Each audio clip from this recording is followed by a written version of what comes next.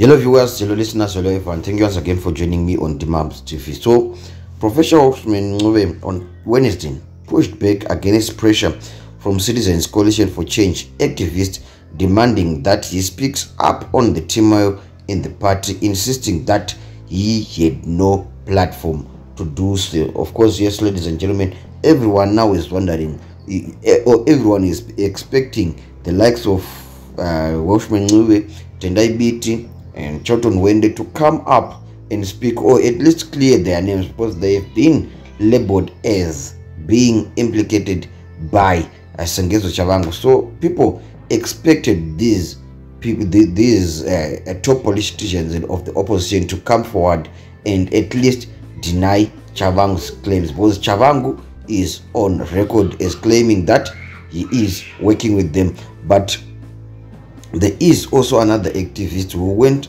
to the extent of just saying, don't worry guys, give it time, and now I think that is same instance, because some responses they are aligned to what Tshabangu has been saying. So the Triple C is in disarray after August's election defeat and the ZANU-PF and court-assisted recalls of its elected representatives by Tshabangu, who imposed himself as the interim Secretary General, taking advantage of a lack of defined roles in the opposition party. In the wake of Tshabangu's recalls of over 24 MPs and senators and over 60 councillors, the Triple C has introduced to the public a structure called the Citizens National Assembly, as well as releasing a truncated constitution that made the headlines because it had the name of Nelson Chamisa inside. So developments in the party have railed activists who are demanding that party leader Nelson Chamisa's former deputies in the MDC alliance, which was abandoned to form the Triple C in January of 2022, must speak up and condemn Tshabangu publicly. So Ncube and Tendai Biti have conspicuously been absent from the party's major political gatherings since the elections, and Ncube is now confirmed that they have been sidelined. Yes, according to these responses by Ncube, you can only see that what he is actually saying is that, guys, I don't have any position to either refute or acknowledge these claims. So when Triple C supporter Chris Chidarikiri confronted him on X over why he hadn't attended any CNA recently, which is the Citizens National Assembly, Ncube fired back, am I a member of the Citizens National Assembly? If so, how did I become a member? So this one is a direct attack, you can see, ladies and gentlemen, to the CNA to see how are how is everyone in the CNA a member.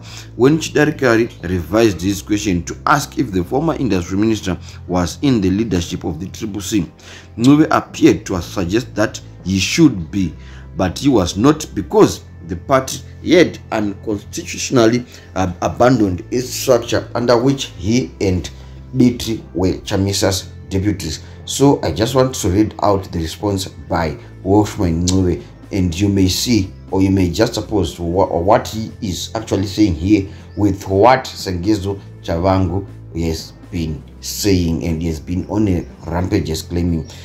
Ncube said, as of January 22, 2022, I was Vice President of MDC Alliance, which on that date, by resolution of its National Council, resolved to reconstitute itself as the Triple C and participate in the March 2022 by-elections under that name. At that meeting, the National Council didn't resolve to dissolve itself, Ncube said.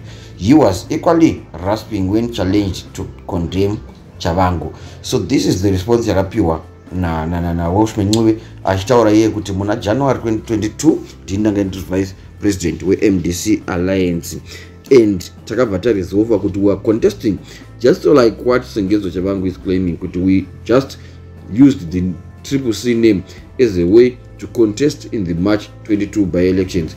He is also refusing claims that the party or the National Council was abandoned or was dissolved. He said he doesn't even know if the National Council was dissolved, because in this resolution. So he goes on further to say, when Ncube and Douglas Munzoro started recalling MDC Alliance MPs and councillors, did I not, in my capacity as Vice President of the MDC Alliance, come out guns blazing right up to the end? In what capacity do you want me to insert myself now? So ladies and gentlemen, what he's telling here is that Ncube acknowledges of being a MDC Vice President then, but actually he is saying he does not hold any post whatsoever in CCC, and he does not have even the honors to either deny or accept all these claims. Anzi, in what capacity do you want me to insert myself now? So it's now an issue of inserting, and those pins are papi, don't go papi. It's quite evident that he is no longer he is nowhere near the CCC and its leadership.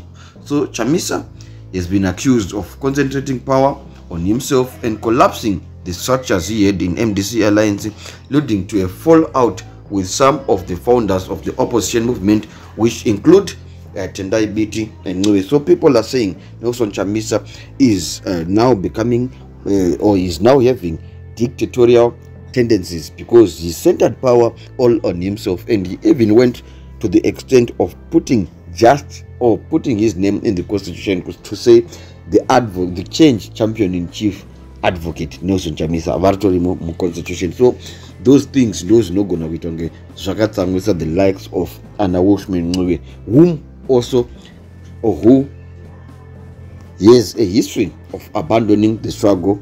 Former yawo yega MDC, he split from Tsvangirai akanofuma yake MDC. Tendai Biti also split from Tsvangirai akanofuma yake in the People's Democratic Party. So at the end of the day, ladies and gentlemen, it might just as well be an issue of positions, which our opposition positions. That is why some people have the guts to respect Nelson Chamisa, because ndiye ega asina history kutaka mbobuda kambodi. He has always been with the opposition party kutanga vari ku MDC na Tsvangirai since inception. Anombobuda anombodi maybe angarumwa namdiki, but ane history yekuti anombobuda okuenda nevamwe. The likes of Jacob Bafume vantozikanwa kunzi vakatomboendawo naBiti and a whole lot of others vakaenda, but Nelson Chamisa has always been in the opposition. So these critics say this leadership vacuum is what birthed the Tshabangu debacle after the former MDC Matabeleland North Chairman imposed himself as the CCC interim Secretary General and began writing letters to Parliament and the local government minister, recalling MPs, senators and councillors, claiming they ceased to be members of the party. The CCC is appealing those recalls, but we just know the outcome. So these are the responses of Welshman Ncube. Am I a member of CNA? If so, how did I become a member? That's one contribution. The second one is, as of January 22, 2022, I was Vice President of MDC Alliance, which on that date, by resolution of its National Council, resolved to reconstitute itself as CCC and participate in the March 2022 by-elections under that name. At that meeting, the National Council didn't resolve to dissolve itself. That's number 2. Then number 3, the point that Welshman Ncube makes is, when Ncube and Douglas Munzoro started recalling MDC Alliance MPs and councillors, did I not, in my capacity as Vice President of MDC Alliance, come out guns blazing right up to the end? In what capacity do you want me to insert myself now? So ladies and gentlemen, it's official that Welshman Ncube and obviously Tendai Biti are not part, or are no longer part of the CCC as led by Advocate Nelson Chamisa. They respect the fact that was brought forward by Tshabangu to say the structures that were within the MDC should go to the CCC, and as such, it leaves a political impasse that only time can solve. Anukuoneka ini mfaro dinweni Honorable Mativa.